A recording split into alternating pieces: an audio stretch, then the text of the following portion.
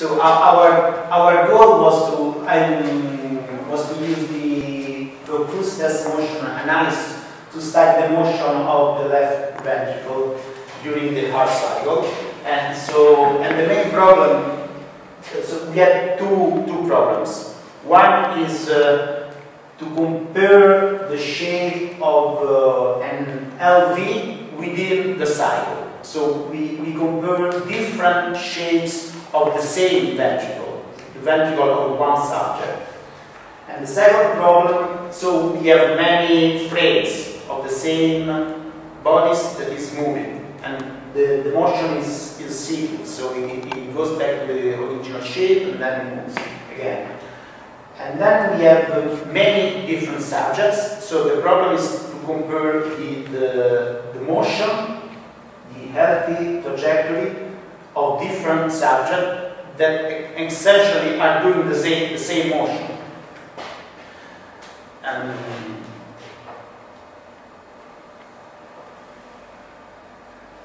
then I'll show here. No, it's not here.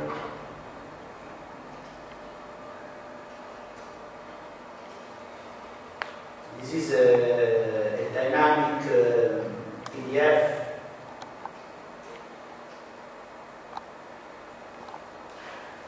And so after the analysis, you get something like the principal mode of deformation. It is something similar to the Eiger mode analysis. So the algorithm tells you what are the principal deformations, so the principal component of shape changes. And it gives you a score, so you know that this mode describes, say, 80% of the change of the shape. The second mode describes 10%. The third mode describes, so you have the principal deformation and also a number that say how good is the approximation. And you can reconstruct the entire motion by a linear combination of these modes. And so, for the left ventricle, the most important modes, use the word PC score, principal component scores, are three. They explain almost more than 95% of the full motion. So if you look at the motion, it's very complicated. After this analysis, you get just the analysis says that only the three principal components are the most important. 90%, 97%, 98%. And so this is a plot of the it's a three-dimensional plot. So you must three axes, and if you move along one axis. Along one axis, the shape changes in a very specific way. So, if you move along this axis, you have a shape change. Along this one, a different shape change, and in the third direction, another different shape change. And these are the result of statistics with healthy subject and pathological subject. And there is it's an appreciable difference. You see the trajectory lies in a different plane. The red one are the pathological heart, and you see the trajectory is smaller, it is inside, and it is in this plane. You say, and those two planes are quite orthogonal. So now let's start the presentation.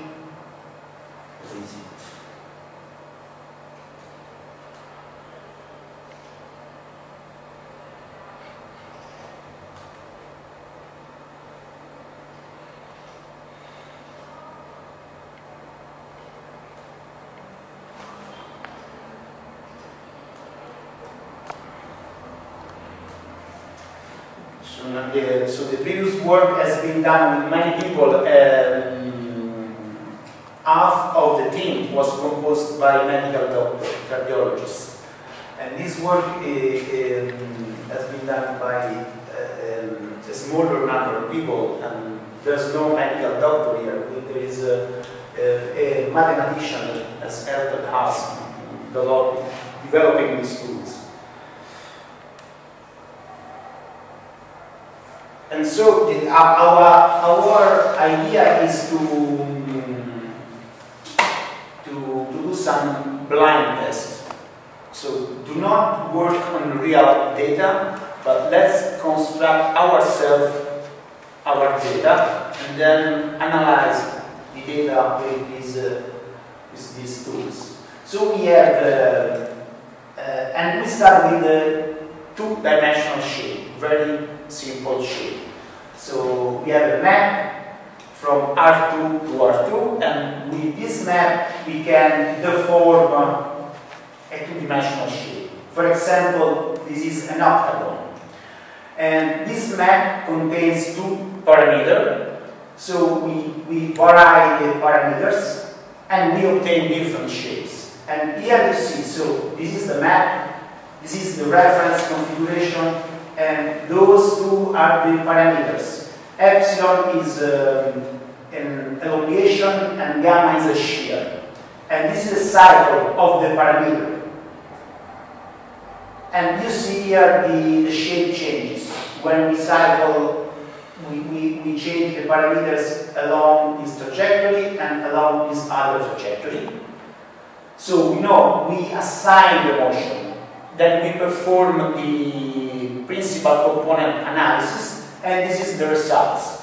And the result is this motion is the sum of two principal modes, PC1 and PC2, and these are the trajectory. And you see the agreement is very good because the green, this is the parameter space, and this is the principal component space, the green trajectory and the black trajectory. And so the PC analysis can reconstruct the actual variation of the parameters very well, and this is because we have only one shape, the initial shape, and this is the shape space, and this is the reference space, and those two trajectories, all the trajectory starts from here, and they stay very close to this point. So we are moving in the neighborhood of this point. Now, and you can do the same game with different shapes. So now we have many different shapes, very simple heptagon, L shape, and then we also have other shapes. We use the same map, two parameters, and now this is what happens. And why the result is so poor? Because those two shapes are very different. So now we start. This is a reference configuration in the shape space. It is here the octagon, and this is the shape variation of the octagon. The other one, the L shape, is very different, so it stays there, and this is the shape variation of the L. And this example is very similar to what we want to do with the left ventricle, because now you have to think that this is the ventricle of one subject, and this is the ventricle of another subject, and they can be very different from each other, and they can be very distant in the shape space. But the trajectory, if both the patients are healthy, the trajectory should be almost the same. If one of those subjects is in pathological condition, the trajectory should be very different. And so we want to eliminate the differences among the initial shapes, and to focus on the differences on the trajectory. So this is the key point. And so this is the problem: how to center data line on shape space. So what to do to compare the trajectory here to the trajectory in another place when those two trajectories are very far from each other. So we can, one strategy is the following: you compute the mean for each trajectory, then you compute the ground mean, and this one. So this black dot is the mean of the red trajectory. This black dot is the mean between those two means. And then you consider a tangent plane centered here, the tangent plane here, and you project the trajectory on this tangent plane. And so, and then you compare, you are on the same tangent plane, so you can compare this projected trajectory to this one. You stay the same. But if those 2 points are very far, this strategy do not work very well. So another strategy is to transport the data. So to develop some tools for transporting all the data that you have here in the neighborhood of this point onto the ground mean, and again for the other point. Okay, I'm sorry, can you explain the last one? Okay, so here I consider the tangent plane at the local mean.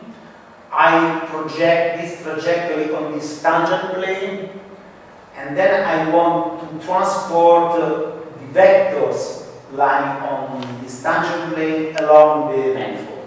So you have to transport. So you're trying to compare 3 closed curves on the sphere, right?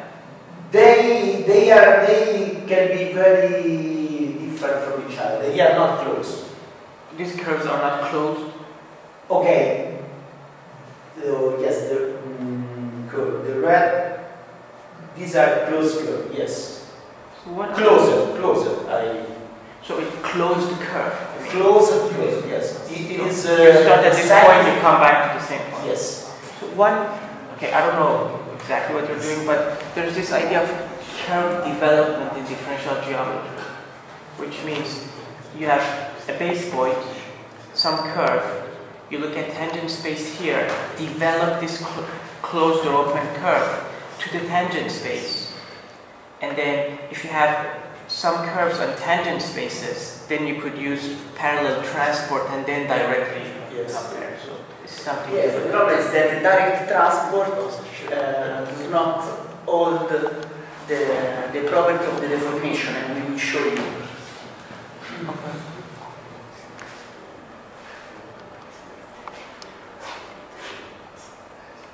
Okay, this is in this. Sorry, so your shape is modeled with a point in a manifold. Yes. So it is a kind of finite dimensional projection. You have a kind of families of shapes. You try to find a finite number of parameters characterizing it, and you use a manifold for modeling the shapes. Yes. Did I understand correct? But now I'm thinking to my application. Kendall is considering a topological space whose elements are shapes. No. As far as I know. So he's always using a finite dimensional manifold. Yes. That can be very large. Because Okay, it can be very large, but always finite. So the space is very simple, because you have to think at a huge matrix, and with the first line is x, y, z of one landmark, second line is x, y, z, the second, and so on. Okay. No, I don't want to go into the detail because it depends on the application. But what is in his head, in Kendall's head, and you are using, if I understand correctly, you have a shape belonging to a family. So you more or less have a general, a class of shapes, and then you find a way for labeling each shape with an element in a finite dimensional manifold. Yes. Right? Yes. Oh. Yes. Then you have the topology in the finite dimensional manifold, which tells you how close are the shapes. Right? You need the metric to control the Yes. distance. A manifold is a topological space with And to be credible, you will have to prove that if you increase the convergence. Convergence. In other words, you map to an n-dimensional space, and you map to a 2n-dimensional space with a new connection and so forth. The result should be the same. Yes, we don't know. It's like a finite element mesh, you know. No, I don't want to complain. No. Maybe we did not explain this, but we work on the shape space. We do not any approximation. No, but the shape space, you have triangulated the heart, right?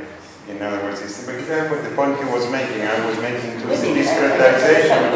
The dimensionality of the data remains the same. You have not a reduction. But why wouldn't you make more markers? If you put more markers, yes, you get more accurate. See, the manifold is more complicated. And then you increase the dimension of the space. Yes. The question is where they converge. The distance in one space and the distance in another. No, the space is, when you perform the generalized Probustes analysis, the space, the manifold, is the same. Is the same manifold for all because you align it.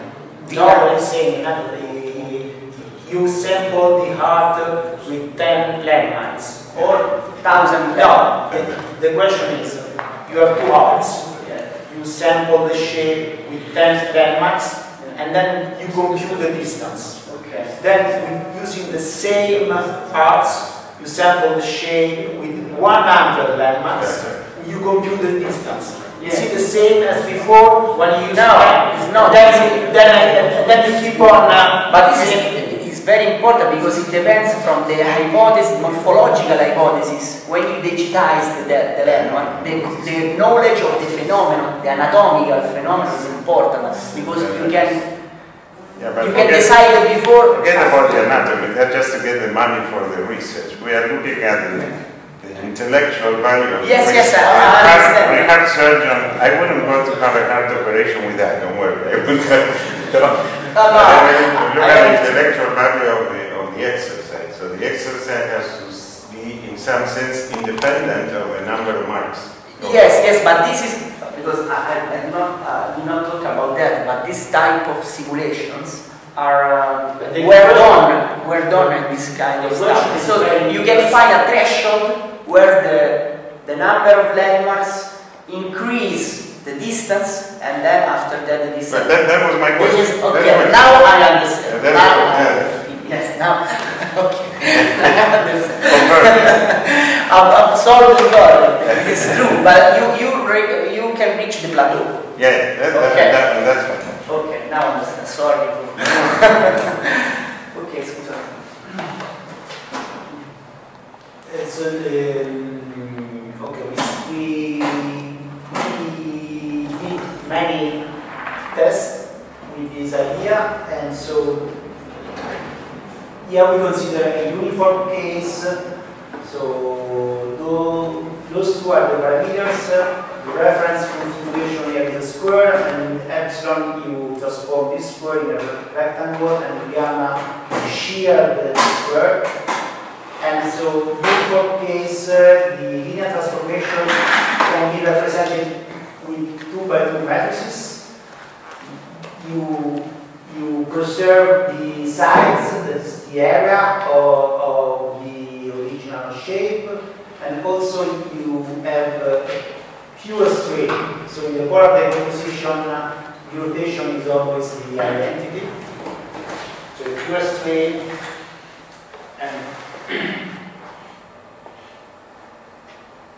so this is these are the frames. And now we perform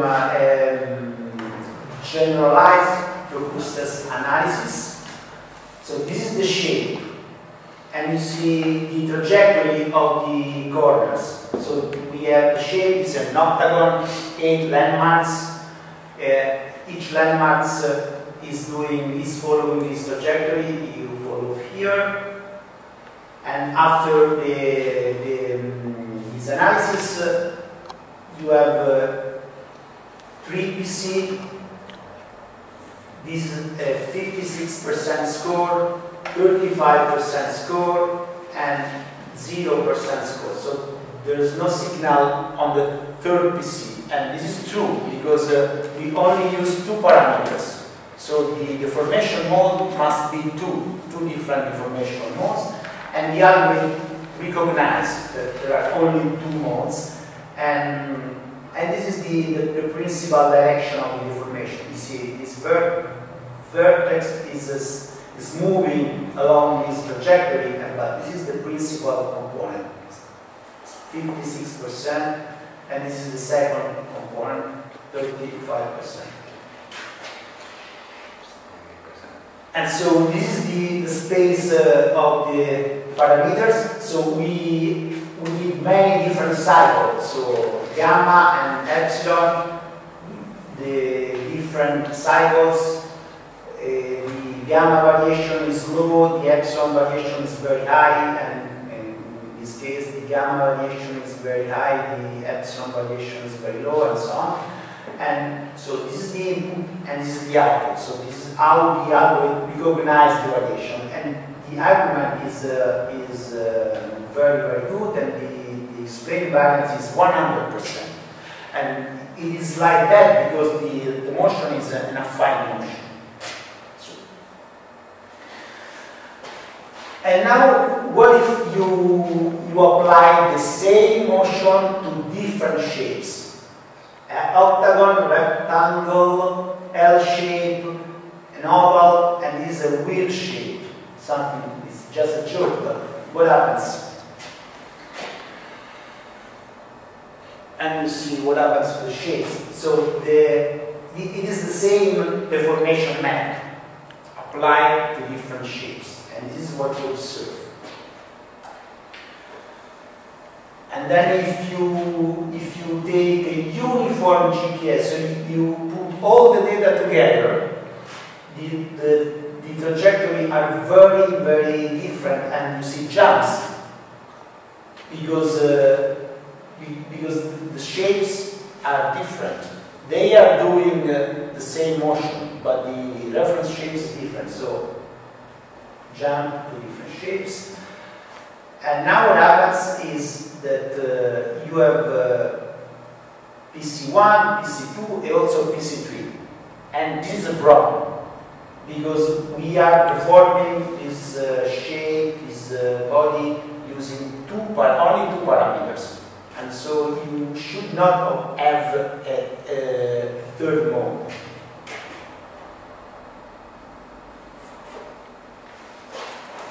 And this is the parameter space as before, and this is the PC space. And now the explained variance is almost 80%, it's no more 100%. And you see the trajectory in the PC space are distant from each other, but they are doing the same cycle, and this distance is due to the difference of the initial shapes. Then we use a parallel transport. So we use the other technique, parallel transport along the manifold, and now here we have a better result. It's 9%. Before it was 13%. Can I ask this parallel transport with respect? Which parameter? Give a manifold. Yes, now I have a slide. So you have to define the yes, you need a connection. Yes. You have a metric, Yes. a Riemannian space, so there is a unique parameter. But the key point is the choice of the connection to move along the manifold. And But this choice, you choose it with the matrix. The No, they Riemannian, didn't say that there is a metric. there is no metric. no. Maybe it's a metric connection. Maybe not. Okay, this is again the parameter and the PC space, and I skip, or here is the point. So this is a Euclidean manifold M times K. M is the dimensional of M is three-dimensional shape. K is the number of landmarks. So you have and here this is the configuration space. Then there is a dimension in the pre-shape space and sub-dimension in the shape space. And here is the connection. And we use the Lenny connection. And what is the metric? That's the induced metric, right? Okay, but Leibniz-Hilbert connection, therefore you have a metric. Yeah, the metric, but they don't. You have an inverse product in the manifold. Okay. But Which one? It's not matter, you have to decide. No, but given a matrix, you have a unique connection. Yeah, but the metric is not given. I don't. Yeah. So No, you have to choose the give, metric. If So the you metric use is the not standard matrix. You I consider mean, the measure, that this MK, so the manifold is embedded in the Euclidean. So you use the Euclidean metric and you induce the matrix on it, and then you use the But Leibniz. that's which embedding, that's another thing. Yeah? You But have it a says manifold, embedding is you embed, different. but the embedding is not defined. You are defining an embedding. But which embedding? It's not clear. Because this shape space does not exist a priori, this configuration space. That's what I don't understand. You assume that we know too much, but we know nothing about this. So you said that you have a configuration space which is finite dimensions. Let us assume when the standard has a topology which is nice. But which immersion you choose in a Euclidean space? So That's a choice, right? what is the embedding? You said you have an embedding. For embedding, for an embedding. Where does it come from? Yeah, it has to have some geological meaning or geometrical, because there's no canonical way to embed a manifold in another. Yeah, I don't understand. I suspect there is a default, and it's like when you have a set of equations and you find the set level. I mean, it's like yeah, something like that. Riemannian metric, covariant derivative. Okay, so This you is need all a about metric. if you know what the embedding is. This is what you mean. G is equal to root of square. Yeah, the very first slide says Riemannian metric choice. Now, which choice is that? That's the whole thing. You see, you chose a Riemannian metric. Which one you choose? That was not clear. Because the rest, of course, follow. No, it's not equivalent. No, Luciano, I suspect that you are doing the standard thing. Yes, you are doing the star and Then you define some equations which specify your submanifold. I guess. Then when you have this subset of the Rn space, you induce all differential geometric properties by standard embedding. But then you have to tell us how you invent the set level, this likely in this theory, I guess. I don't have the slides in this. Okay. But I have a draft paper, and then we can discuss. Maybe you should be a co-author of the paper now. Because you made a suggestion. No. Have to put your name. No, I am interested in this stuff in a different subject. So it is astonishing that completely different problems. Yeah, but that's Give you the same. I wanted to invent. Posso dire in italiano un secondo, forse mi viene meglio. The poor. La metrica è sempre quella, the metric is the Kendall metric. Cioè il vettore, cioè, come si può dire? The vector of the deformation vector are applied to homologous landmark from different, in different shapes, starting from the shapes submerged in the shape space. Yeah. In the manifold. Yeah, I think that's what you want to play. That there is a standard. Yes, but this standard does not hold the deformation, because quella dopo, quando la reciproca standard connection has a problem. This is the desired connection. The desired. If you perform the standard connection, you arrive at the next. Okay, you can accept that. Just a question. Okay, this slide shows the problem. You have two different tangent spaces with same displacement vector, and displacement vector of this point for this shape, displacement point 1 over landmark 1, landmark 2, and so on. And here you have the same displacement vector, but for a different shape, and you can see very well that, for example, the displacement for landmark 5 is quite different here and here. So you have to map this, to use this information when you want to compare the displacement of this landmark 5 during the same shape change but different original shapes. You can simply compare this vector with this vector. Same landmark, same deformation, but different original shape. So this is the point. And when you use the quantity transport, this standard plane on the other one, you do exactly like that. So this is the origin of the vector. And this is what I told before. So the Levi-Chicca connection is to like that. But we want a different connection because we want to compare. Okay, this is a proper comparison. 5, 6, and so on. Now, how to define the transport? Okay, here the previous question will be magnetic choice. You have to choose the magic.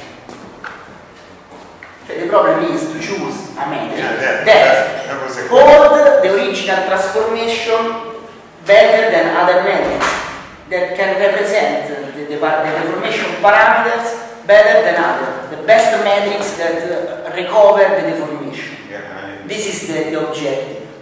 So in other words, you should be able to, from those two different shapes, with this metric, to map them identically. Yes. So you should be able to reconstruct the affine deformation. This is the goal. Yeah. That's it. But So at least because this is like a test case, an artificial test case, and in this case it should much better. But it's true that you need to choose a metric. There's no another metric. Yes, until here is a nuova choice. It was a nuova Okay. I don't have the slide for just misunderstand. Okay, I will skip, and I will skip this one.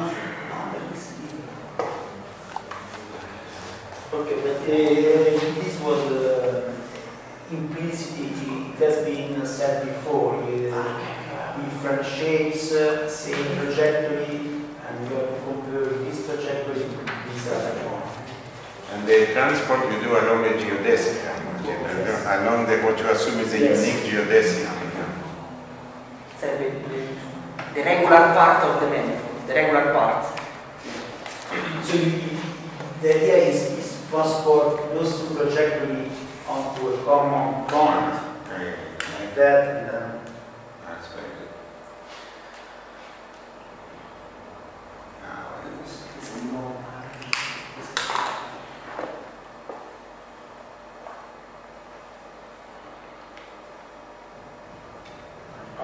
Parallel transport. So this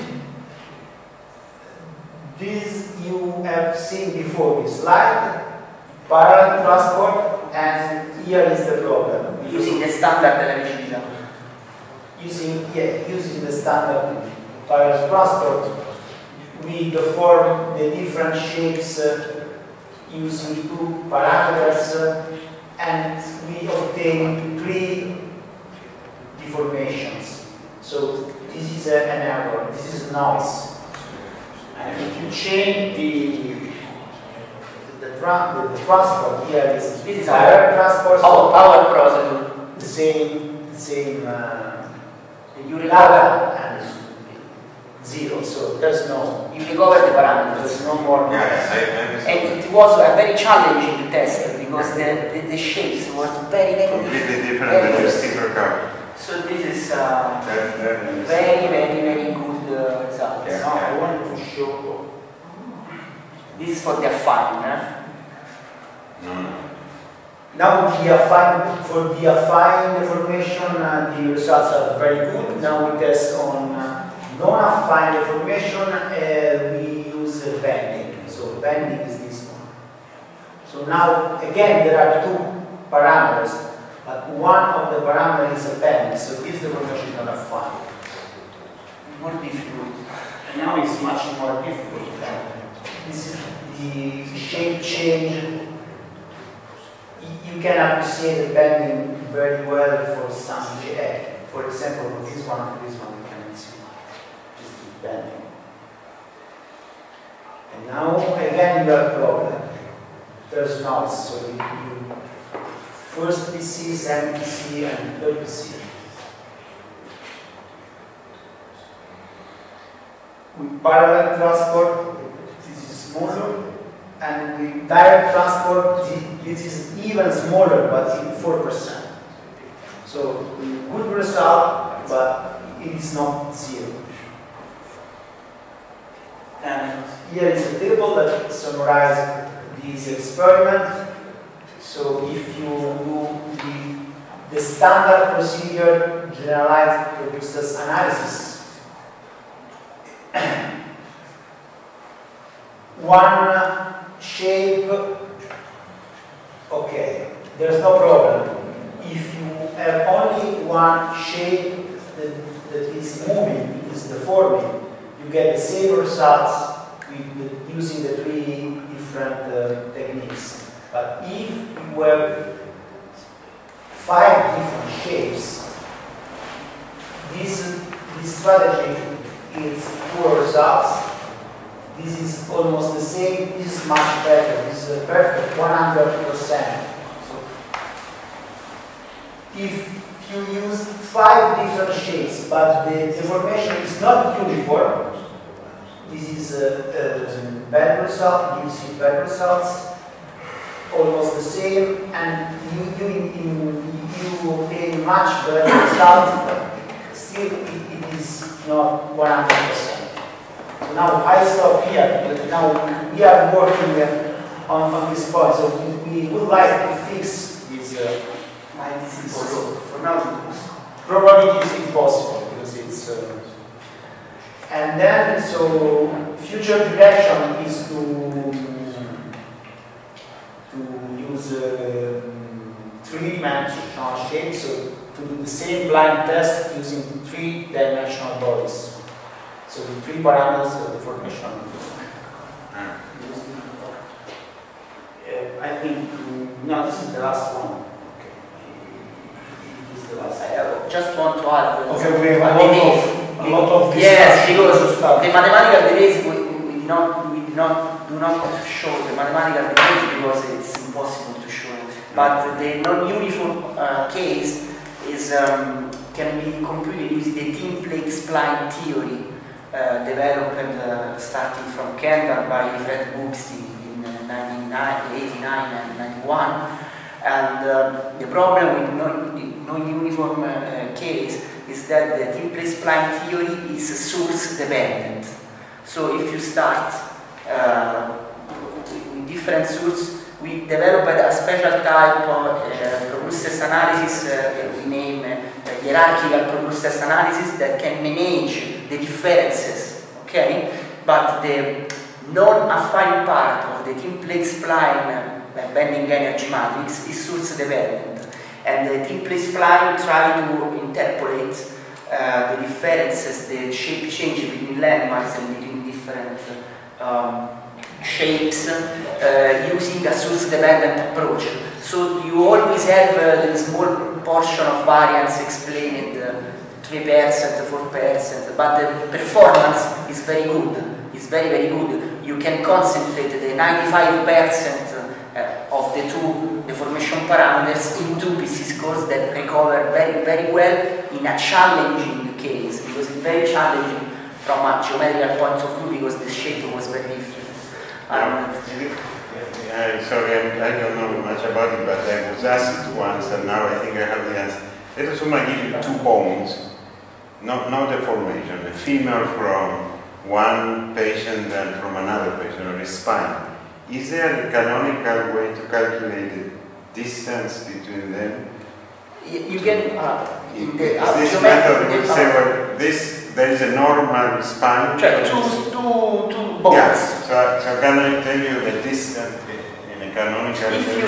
Yes, because if you describe these bones using homologous, the same number and homologous anatomical landmarks, okay, you can use the robustness distance matrix that literature proved that minimize the mean squared error much more than other metrics like Erdmann Euclidean distance matrix analysis or Rao distance. The robustness matrix is the better one, mainly if you want to apply ordination methods, because the goal in this case is statistical.